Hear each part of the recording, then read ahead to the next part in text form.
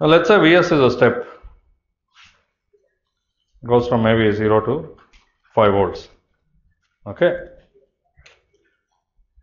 What does Vc look like? So Vs goes from 0 to 5 volts. What will Vc look like? Vc of 0 is 0. This capacitor has a 0 initial condition. Okay. I mean, we have done it without that capacitor C1, right? What is the voltage on the capacitor C? What's the value of Vc just after applying the step? So Vc of, okay, that is before I do anything, it has 0 volts across it. Okay. Now my question is, just after applying the step, what is the value of Vc? Now, previously we said the capacitor voltage cannot jump. Okay, in the previous circuit, and then we said that it is 0. So first of all, you have a voltage across this capacitor also, right? So before you apply the step, Vc1 of 0 is 0 and Vc of 0 is also 0. Now if you say that this voltage does not jump at all, then the other voltage will jump. Okay, the same reasoning does not seem to apply. So what is the solution? You understand the issue here. The Vc cannot stay at 0 just after the step. Okay, so what should it be? How would you find out the value? Initially, the charge on these two plates is 0 and any current coming through R, okay, will be finite and it cannot change these things instantaneously. Okay, so any instantaneous change can only come from the charge on this plate going into the charge on that plate.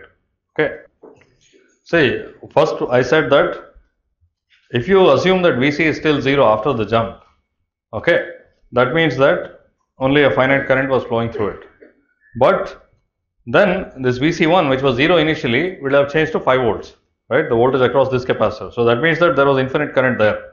So those two cannot be balanced. I mean, if you imagine the KCL equation here, the current through the resistor is finite, the current through this capacitor is finite, and the current through that is infinite. That will simply not balance. Okay.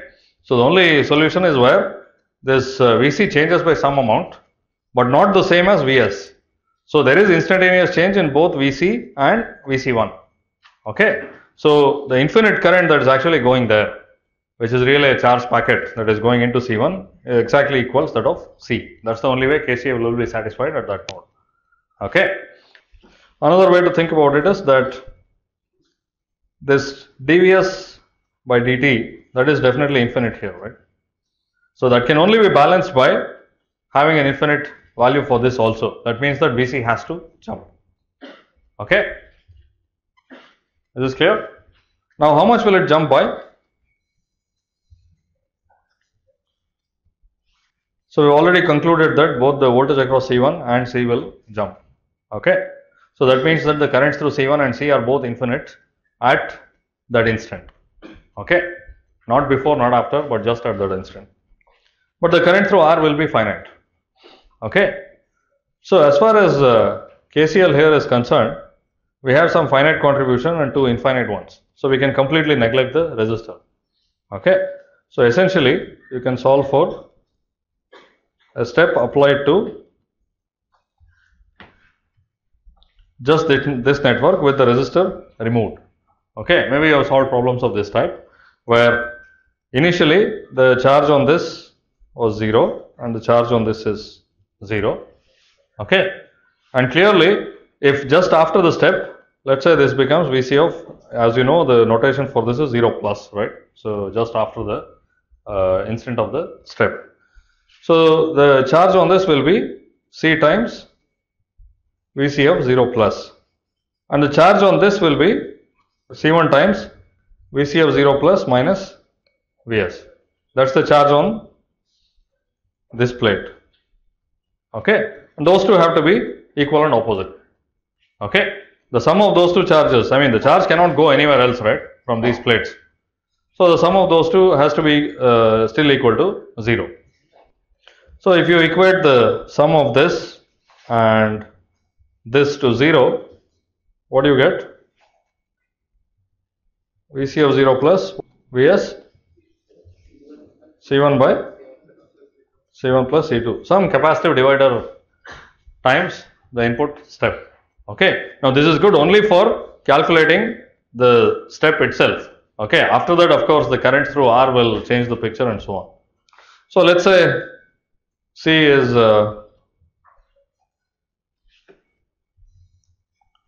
3 nanofarad and C1 is 2 nanofarad. So what is the step? 2 volts. So this will jump to 2 volts. Okay. After that, what happens? What do you think will happen?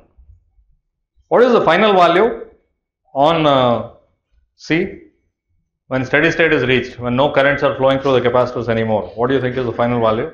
5 volts. Okay. So that you can imagine, by no current of flowing means you can open circuit the capacitors. So you have Vs, all of Vs appearing here. Another way to think about it is, from the equation, all the derivative terms will go off and Vc will be equal to Vs. Okay.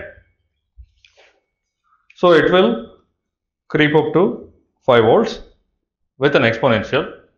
And what will be the time constant? Let's say R is 1 kilo ohm. What is the time constant going to be? 5 microseconds. 5 nanofarads times 1 kilo ohms, which is 5 microseconds. Okay. So it is possible to have discontinuities in capacitor waveforms if you apply steps, and this will happen only if you have a voltage source across a capacitor, okay, or across a series combination of capacitors. In other words, if you have a loop containing only capacitors and voltage sources, it's possible to have jumps, okay, because with any finite current you cannot produce a jump in the voltage across a capacitor. It's only with an infinite current can you do that. Okay. If you take a capacitor and apply a voltage across it, clearly that will draw infinite current, and then the capacitor voltage will change to whatever the voltage source is. Similarly, if you have a loop of voltage source and capacitors, the same thing will happen. We can also evaluate Vc1, the voltage across the capacitor C1. So it will jump to 3 volts. And what is the final value? 0. So what happens to the waveform? It will do that, and it will also have the time constant, which is 5 microseconds. So just looking at this, I can write that this equation is 3 volts exponential minus t by 5 microseconds, and the equation for this blue stuff would be what? 5 volts minus 3 volts exponential. It's not 5 volts, because if it's 5 volts, it means it starts from 0. Okay, it starts from 2 volts. So it is 5 volts minus 3 volts exponential minus t by 5 microseconds. Okay.